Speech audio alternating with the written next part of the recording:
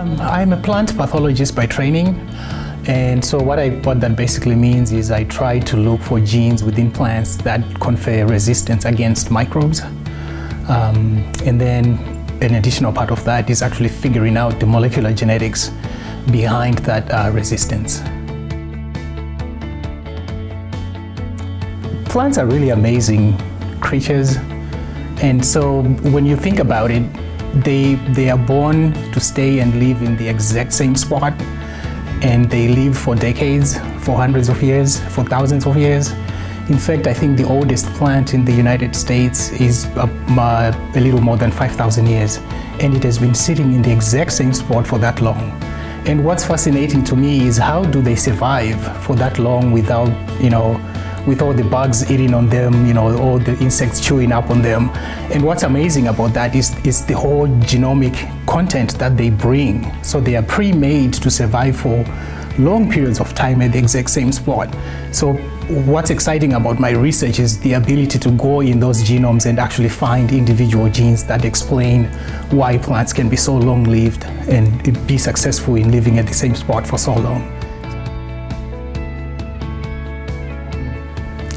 What it does is it's going to give me 5 years of freedom to run wild with my wildest ideas. and that's usually not the case in research. We are usually really tight on funding, where most of our money is driven towards specific questions that we need to address. So we usually don't get leeway to explore some of these really new and exciting areas of science that we uncover as we do research. I think the thing with science is once you get your brain going, it's really difficult to stop. It's not like a day job that you leave at the office. Your science stays in your head, and so it's constantly new ideas and new ways of thinking about what you've been seeing during the day. And usually, unfortunately, for some reason, that always happens at night.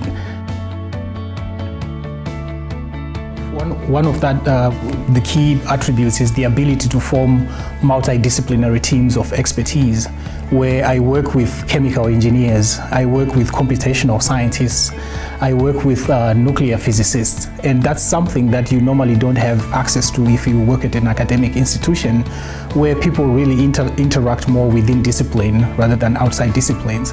And what that does is it actually brings more value to your research than when you are working solely within your own discipline.